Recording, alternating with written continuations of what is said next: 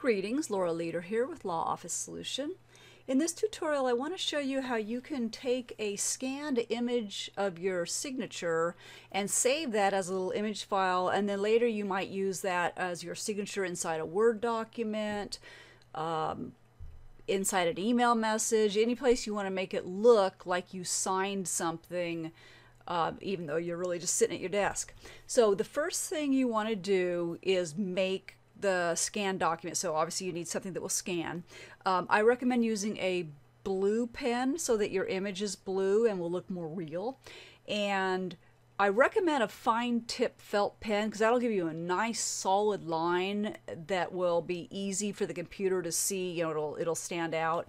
I didn't have one of those handy. I used a different type of pen, but I got a pretty decent line here. You can see it's not too faint in areas. So the first thing you want to do is sign a piece of paper, scan that, and then you'll have the scanned item. Now it may be an image that you scan to, most likely it'll be a PDF. And so I'm going to show you the first step is how, if it is a PDF, would you get that image as an image out of that document? I've got it in Word, not PDF, just because that was more handy for me, but it all works the same. So just pretend like this is in a PDF document and you're looking at it on your computer screen. I'm going to go to my Start button in Windows, and this will work in Windows 10 or 2007.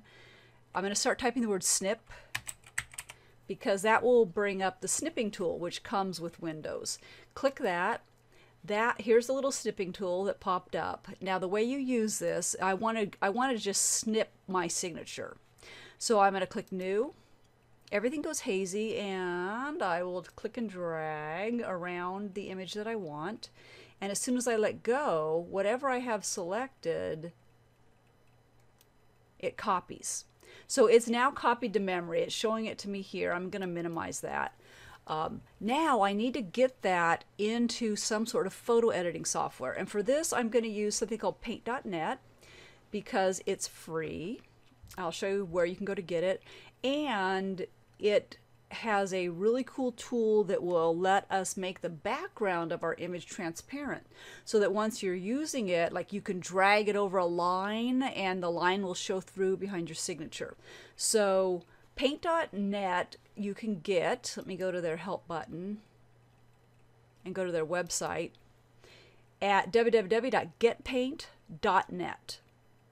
And I don't think you need to put this little index thing in. And then you see you can download it. I've had it for years. It doesn't seem to have any spyware or anything bad like that in it. It's free. You can donate to them, which I do occasionally because it's such a valuable tool to me at any rate. So I've got Paint.net and I've got it installed right here and I have it open. So remember, I used that snipping tool and I copied. Or it copied my signature. So that is up in the computer memory right now. All I need to do is paste. So I could go in here to edit, paste. I'll do paste into new image, and that so it will make an image the size of my signature. So there it is. Now for the really cool thing, I want the background transparent. So there is a tool in Paint.net called the Magic Wand, and I'm clicking it here. If you don't see these tools, if they're not appearing, sometimes things seem to disappear in here. Click the little hammer and it will appear, and then you want the magic wand to be on. With the magic wand, if you just click, let me zoom in on this first so we can see it a little bit better. All right, I didn't click yet. I'm going to click, and you can see it outlines the image. However, in this case, it does 50% by default, and in this case, when I press delete to get rid, it's grabbing all the background. So where I clicked, it was white, so it grabbed everything that was within 50% of that color. That was too much. You can see it got part of my L here, and this is where with a felt tip pen you'll have better luck than I am right now. But let me undo that. And let's tell this that we want a smaller tolerance. I'll say 17%. And now I've still got the magic wand on.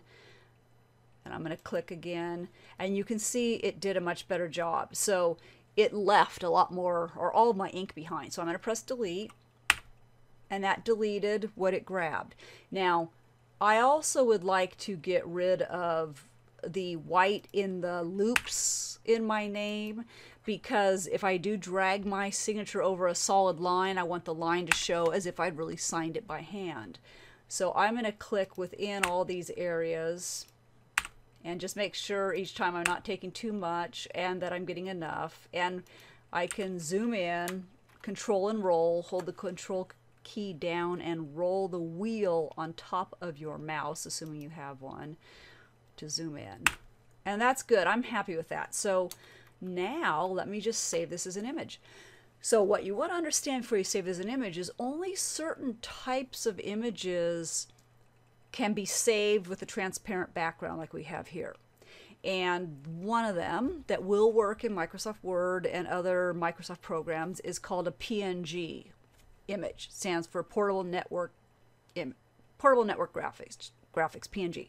So JPEG, everybody's probably heard of, but JPEGs I don't believe can have transparent backgrounds. So I'm going to do a save as, file save as, to save my little image. And I will put this, I'll just drop it here. I want to pay attention to where I'm putting it. And I'll say my SIG, I'll name it. And notice it's defaulting to PNG as the type, but if it wasn't, I would choose that from the list of types, choose save. Now it's telling me this is how it's going to save it. You know, how much, I don't even know what dithering is. I mean, maybe I kind of do, but I would just go with the defaults as long as it looks okay, and say okay. Now I've saved it. Now I'm going to jump into Microsoft Word really quick and show you how I could use it. But then in a separate video, I'll show how you can actually save it so that you can pop it into Word anytime you want. So I've already got it in this document. Let me just do a new blank document. I pressed Control N for new on my keyboard. So here I am in a document and I want my signature. And let's say I've got a line, my signature line here. Love, Laura. And I'll press Control U for underline and tab a couple times to draw a line. And then below that, I'll write my name. We don't want that to be underlined, obviously. There we go. And then I want my signature to go above it. And so I could click roughly where I want my signature, but it really isn't going to matter where my cursor is because I'm going to just drag the signature where I want it. So to get it, I would do Insert Picture. And now here's where I have to remember where I put it. Usually I would not, but I paid attention for all of you. And I'll sort by date, my SIG, insert. And there it is. Now, it came in, let me drop the zoom down a bit for you. It came in large. I could have changed the size of it in that Paintnet editing tool, but going from large to smaller, you usually don't lose any of the quality, but going from small to larger you do. So I'll just make it smaller here in Word. So the important thing, what I'm trying to say is when you make your image, you want to make sure it's big enough, what you save is big enough that you're not stretching it once you put it into programs like Word. This is also in line with text, which means it's like a character. You know, I could get in front of it and start typing and it pushes it. If I press enter on the keyboard, which I just did, it pushes it down. So it's as if it's like a big character or word within my document. I want to be able to drag it around and see how it's all above the line because it's like a character. It's within a certain spot in the document. So I want to right click my image and go to the wrapping, and I want to put it in front of text. And see, as I move my mouse over these other choices, you can see it's showing how it's going to look. Some people will do behind text, and if you sign on white paper and do not have a transparent background, you can say to put it behind text, and then you can see the part of my name that's over words and whatnot doesn't, it looks like I actually signed it. It's not making the text wrap around it. But when you say behind text, it's really hard later to click and drag the image. It's like hard to get a hold of the picture later. So I like to make the transparent background and then say in front of text. There it is. Now, I want to make it smaller. That's way too big. When I have a picture clicked, if I click off it, click on it, the formatting ribbon for pictures appears. And within there, here's the sizing. And I will just, let's say that I want the height of it to be 3/4 inches. The reason I'm going to do it here instead of just dragging is this will keep the ratio, the proportion the same so that it doesn't get like really fat looking or really skinny looking. It'll keep its proportion. So I'll say 0.75 for 3/4 inches and then press enter and you'll see this is the width. That number will change too. So it keeps everything in proportion. And now I can just drag it where I want, and because I have the transparent background, you can see if part of my name goes over the line, that's okay. It looks like I signed it.